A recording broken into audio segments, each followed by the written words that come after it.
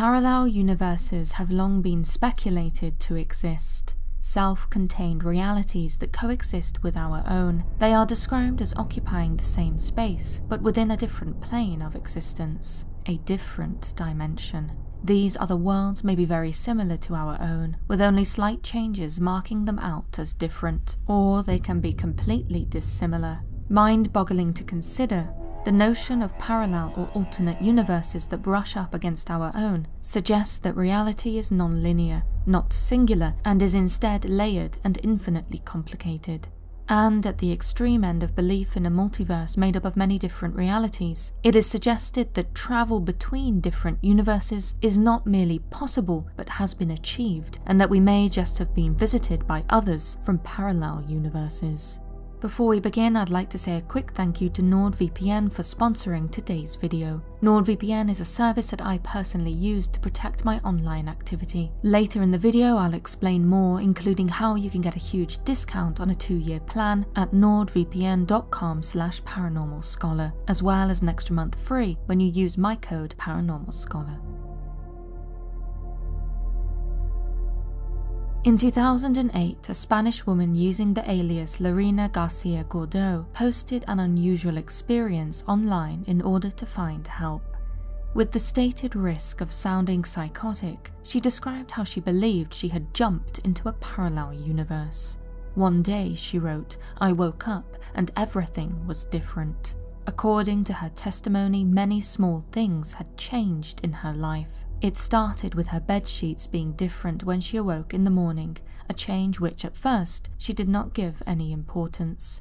Then, when she went to her office, a place where she had worked for the past 20 years, she was shocked to discover it was not hers. When she looked at the directory, her office was in a completely different location, in a different department to the one she claimed to know. Uncomfortable, she supposedly took a day off and, feeling as though she barely knew herself, went to get tested for drugs and alcohol, the results of which came back clean. From there on, she discovered many differences in the world to that which she had known.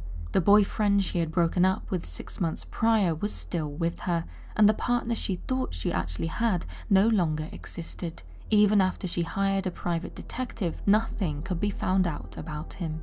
Gordo continued to list differences. Apparently, a shoulder operation she believed her sister had undergone had never really happened. A New Year's Eve she remembered spending in Madrid was remembered by her friends as having been spent in an entirely different location. In her apartment were photographs of her that she never remembered having been taken. She even claimed to remember an attack in France which would not happen until several years after the post was originally made. In her posts, Gordo acknowledged the extraordinary nature of her claims and went on to state that she had been evaluated by psychiatrists who attributed her claims to stress-induced hallucinations. She herself claimed to be a psychologist and wrote that this could not be the case, as there were physical symptoms such as considerable weight gain that she could not account for. Her soul, it seemed, had transplanted into another version of herself. In the years since, she has defended her account, and her case has been featured on television in English and Spanish. Gordo has claimed, however, that her story has been constantly misrepresented, and that she has even been offered payment to deny her story, the motive for which she claims she does not understand. From Gordo's blog, one gets a sense that this experience has completely shaken her concept of reality, which, if one begins to meditate on the notion of a multiverse and interdimensional travel, is entirely understandable. "A wonderful thing happened," wrote the medieval chronicler Ralph of Coggeshall about an event that occurred in 12th century England near the village of Woolpit in Suffolk. There, a young boy and girl, completely green in their persons and clad in garments of a strange colour and unknown materials, were found near the mouth of a pit. Both of the children were incredibly frightened, and no one could understand their speech. As such, they were taken as curiosities to the house of the knight Sir Richard de Calne. There they wept uncontrollably. Bread and other foods were supposedly brought to them in an attempt to soothe them, but they would not touch anything. Then, when beanstalks were brought into the house, they showed great interest in them. Immediately, the children are said to have seized the stalks and split them open, expecting to find sustenance within. When there was none, they began to cry again until they were consoled by others who showed them the beans were in the pods. According to the chronicle, they fed on the beans with delight and for a long time tasted no other food. Both of them were welcomed into the household of the night and soon afterwards were baptized. Unfortunately, the young boy remained languid and depressed and died shortly after his baptism. The girl, however, is said to have survived and grew up in the household of the night, reportedly being rather loose and wanton in her conduct. As she began eating other foods such as bread, the unusual green colour of her skin is said to have faded away until she looked like any other woman. She learned the local language and when she grew up was married to a man and lived for many years. During her life, she was asked many questions about her origins, the answers to which have been recorded in the chronicle. Her stories were fantastical, especially for the times. She described having come from a different land. There, she explained all the inhabitants of her country had green skin like her, and that they did not have sunshine as they did in this land. Rather, her world was little cheered by sunlight, and instead existed in a state of twilight, that time which exists in our world just before the sunrise and after the sun sets. She is recorded as saying that she and her brother were one day following their flock when they decided to explore a nearby cave. Upon entering, they heard a delightful sound of bells, which they followed for a long time until they came out through another mouth of the cavern. There they were both struck senseless by the excessive light of the sun and the unusual temperature of the air until they were found. This strange story of the Green Children is not only chronicled by Ralph of Coggeshall, but also by William of Newburgh, another reputable chronicler of the time. Not merely is the tale's provenance impressive, having been taken seriously by two chroniclers, but the story itself. It can be said to be extraordinary in how unsuited it is to the medieval mind. It is typical for people in all times to attempt to mould inexplicable phenomena and see it through the lens of contemporary understanding. An example can be said to be extraterrestrial sightings, which presently are recorded to beings from outer space. In the past, and in keeping with a more religious worldview, such entities would have more likely been regarded as angels. In the case of the Green Children, one would have expected a contemporary explanation to have been shaped by belief in witchcraft, religiosity, or even mythical creatures. However, the story is recounted in a very matter-of-fact way, even scientific at times. For example, how the changing of the girl's skin colour from green to normal was explained as being the natural effect of our food. From a modern perspective, diet is scientifically known to affect the colour of skin. For example, ingesting too much silver can turn the skin blue, and there was even a case of a man's skin turning green in China after contracting parasites from eating too many river snails. There is also a certain type of anemia, known historically as green sickness, that is caused by bad diet which can change the colour of the skin to green. And so the children's discomfort when presented with certain foods does seem to indicate that they may have had a very different diet wherever it is that they came from, and that it was these different foodstuffs which kept their skin green. Another intriguing element of the case which adds credence to the story is the children's inability to understand the local language. If not from the other land which the girl later claimed, where had they come from? The case of the Green Children of Woolpit is a surprisingly simple tale of children being mesmerised by the beautiful chiming of bells, which drew them into another world. In this other world, the young girl was cared for and eventually grew up to be like everyone else around her. There is nothing sensational about them personally. They were just ordinary children that were confused and highly disturbed by the sight of a new world they had accidentally wandered into, as anyone would assumably be. Ultimately, the believability of this strange story can be said to come from just how extraordinarily simple it is. In the 1970s, Ivan T. Sanderson, a British biologist who authored material on a wide variety of paranormal subjects, wrote an article entitled "The 12 Devil's Graveyards Around the World." In it, he elaborated on an earlier proposition, the existence of vile vortices, namely equally spaced areas on the surface of the Earth where funny things happen.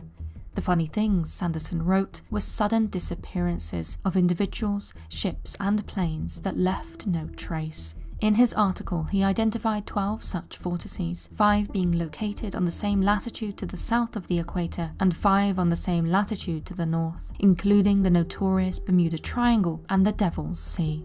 The other 2 were claimed to be the North and South Poles. In addition to unexplained disappearances, these locations are characterized by electromagnetic anomalies. Sanderson theorized that due to these peculiar disturbances, one could step through a so-called vile vortex and disappear, and quite possibly travel to an alternate universe. Sanderson's research is by no means singular. Physicists have suggested that, in addition to stellar black holes, namely the final stage in the lifespan of a star, primordial black holes exist also.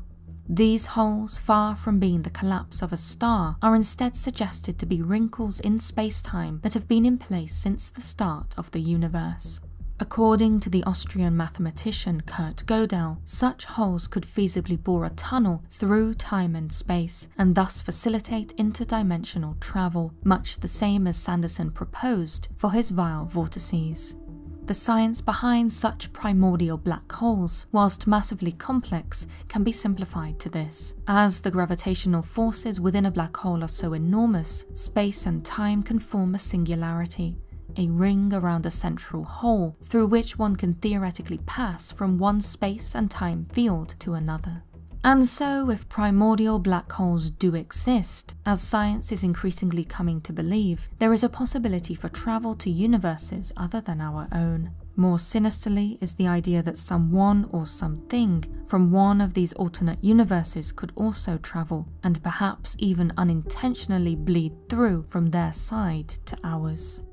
By deforming space-time, black holes are able to bend light, with a gravitational pull so intense that nothing can escape, even light is consumed. In this way, it could be argued that shadow figures, a commonly reported type of paranormal phenomenon, are light-starved images of people from another universe, interdimensional fragments that have refracted through a primordial black hole from a parallel world. Invariably described as featureless humanoid figures that either manifest as full-body entities or are glimpsed in the experiencer's peripheral vision, shadow people are widely reported. One such report comes from a witness called Michael, who, according to his testimony, encountered a terrifying shadowy spectre in the autumn of 1998. He had recently moved into a new house and, after spending the day painting with his friends, fell asleep in a beanbag chair. It was still night when he woke, and so he moved through the darkness to the kitchen to get a drink of water. It was then, so goes Michael's story, that he got a distinct feeling that someone was watching him. At the top of the basement stairs and in front of the light switch, he claims he saw a figure which he initially assumed was his good friend Larry. When the figure did not respond to his calling, his guard went up. Still absolutely convinced he was looking at a living person, Michael describes taking out his pocket knife so as to defend himself from the intruder. Only it was no intruder, at least not of the earthly variety. According to Michael's testimony, the shadowy figure approached him and his extended knife, not stopping, and moved into and through his arm. Terrified, he watched as the shadow continued at an almost leisurely pace away from him, and proceeded through the large kitchen into the adjoining dining room, and finally through the wall that would have led outside if it were a door. When he turned on the light switch, he was disturbed to find no trace of the figure. Michael's experience is not atypical. Many people report similar encounters with shadow beings. Most intriguing is how the figures are often described as being made of a substance that is darker than dark, blacker than night, almost as if all of the light has been sucked out of them, much like how a black hole would devour light. Shadow figures being interdimensional beings is a concept that is affirmed by several self-proclaimed psychics and spiritual healers. One such believer, a professional psychic from New Zealand called Natalia Kuna, describes shadow people as conscious, intelligent interdimensional beings that can shapeshift into various forms and figurations and move back and forth between dimensions. And so, are shadow figures complex interdimensional entities that exist in the space between realities?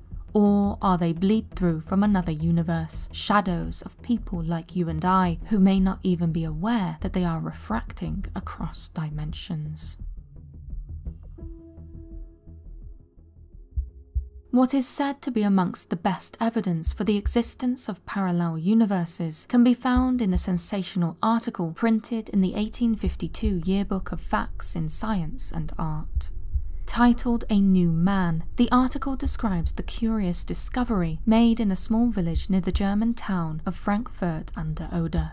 There it is said that villagers found a man wandering aimlessly who spoke a very rough form of German that was unlike anything in the area. They took him to the burgomaster of Frankfurt an der Oder, where, upon being questioned, he revealed that his name was Jopar Vorin, and that he had come from a country called Laxaria, situated in the portion of the world called Sacria. Vorin could not understand any of the major European languages, except for the rough German which he spoke. He could only speak Laxarian and Abramian, languages from his world which must have bore some similarities to German. When asked about his beliefs, Vorin described his religion as Ispatian, which, it was discovered, was similar to Christianity. Despite those cultural differences, there were said to be many geographical differences between his world and this one. Laxaria, Vorin claimed, was many miles away from Europe and was separated by vast oceans. Furthermore, he described his world as being divided into 5 great compartments: Sacria, Aflar, Aslar, Orslar, and Uplar. As to why he was there, he alleged to have been shipwrecked after he embarked on a journey to find his long-lost brother. Despite attempts to understand him, the position of his route and destination were impossible to ascertain on any map. To many, it seemed as though he had come from a different universe. The authorities are said to have questioned Vorin intensely. Ultimately, they came to the conclusion that he was sane and telling the truth, after which they dispatched him to Berlin, where he became the subject of much scientific and curious gossip. The article in the yearbook rather unsatisfyingly leaves Vorin's story there. In another version of the tale, it is said that Vorin jumped out of the carriage on the way to Berlin in a fit of hysteria and disappeared afterwards. In terms of an explanation for this strange case, the yearbook of 1852 proposes that Vorin's peculiar history might have been constructed by the villagers. Such collective connivery is of course impossible to disprove, but such fraud would be entirely without motive aside from casual cruelty and/or mischief. The unusual traveller is not reported as having asked for financial or material assistance from the authorities. He was simply just as confused as they were. Another possibility, perhaps more likely, that could explain Vorin's existence is that he was a spy and had concocted the entire story as a cover. Elaborate as it may seem, spies were often highly educated individuals, and this was an age of intensive espionage, as empires vied for control of the world. To be taken to Berlin may have been Vorin's objective the entire time, this being a time when German unification was an ongoing process that would have intrigued many great powers of the period. However, such an explanation is speculative. Many do believe that since Vorin had been thoroughly examined by authorities, he was telling the truth. Could it be that Jopar Vorin was a man from another world, as he claimed?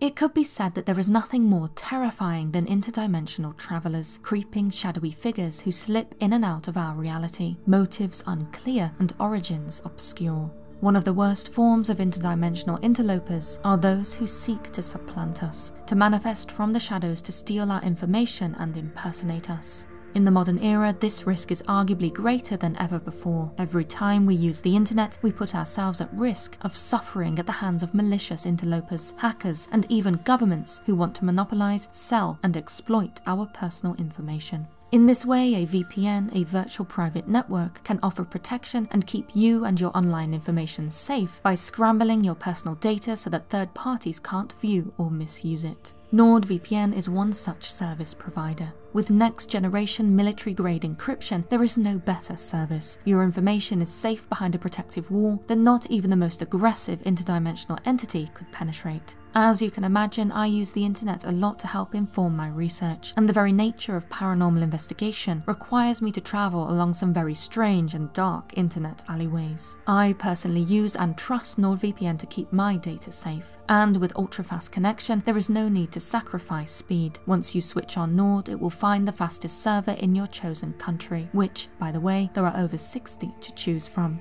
Switching servers couldn't be easier. Another great feature beyond security is that NordVPN allows you to access content that might otherwise be restricted in your location. Simply switch country and bypass pesky geographical restrictions. As researchers of the paranormal, we are hardly going to tolerate being restrained by earthly rules. I'm excited to say that you can get a huge discount on a 2-year plan of NordVPN by visiting my exclusive URL, nordvpn.com/paranormalscholar. And when you use my code paranormalscholar, you'll get an extra month free. Do consider protecting your online data today. Don't wait until it's too late. That's nordvpn.com/paranormalscholar.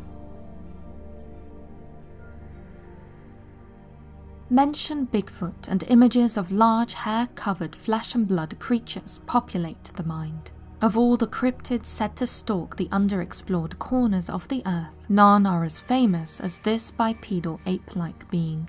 For many who have sighted Sasquatch, there is no doubt that the creature is real, with most who believe in the beast's existence supposing it to be an as-of-yet, scientifically recognized species of massive ape. After all, such would not be unheard of. There are plenty of animals only just being discovered by scientists, even in our perceived era of advancement.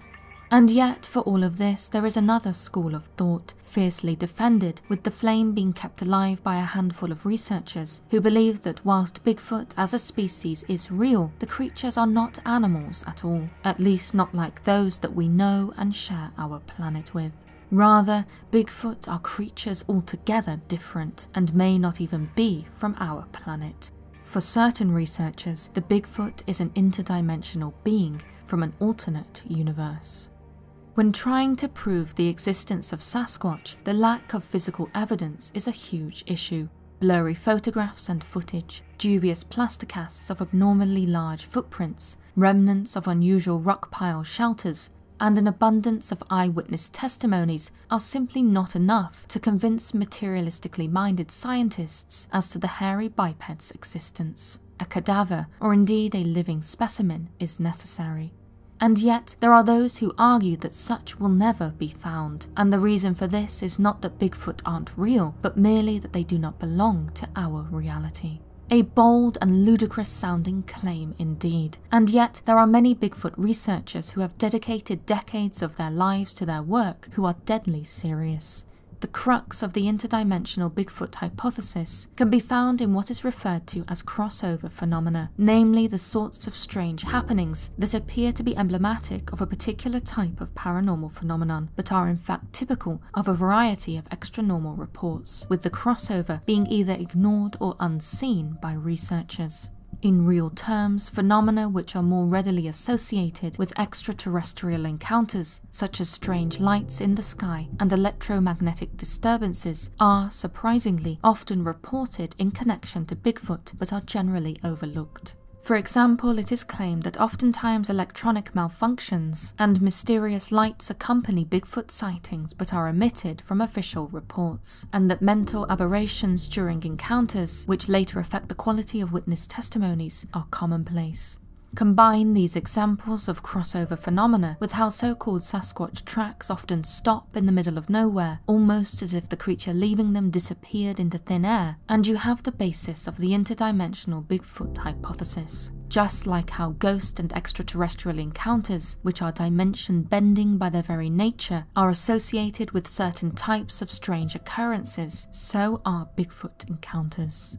Two amateur researchers who believe that Bigfoot are interdimensional and use portals to travel in and out of our reality are Dallas Gilbert and Wayne Burton. In the course of their field research in and around the Appalachian forests, Gilbert and Burton claim to have not merely seen and photographed Bigfoot, but, on one occasion, accidentally walked through a Bigfoot portal and travelled to a strange prehistoric world.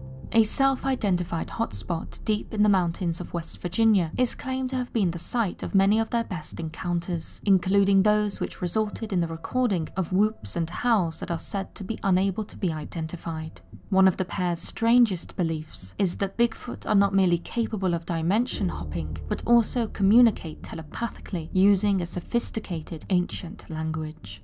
According to the well-regarded paranormal investigators Greg and Dana Newkirk, who accompanied Gilbert and Burton on an investigation in 2012, use of the so-called Bigfoot language resulted in the appearance of a bright green flash of light which illuminated the sky above them.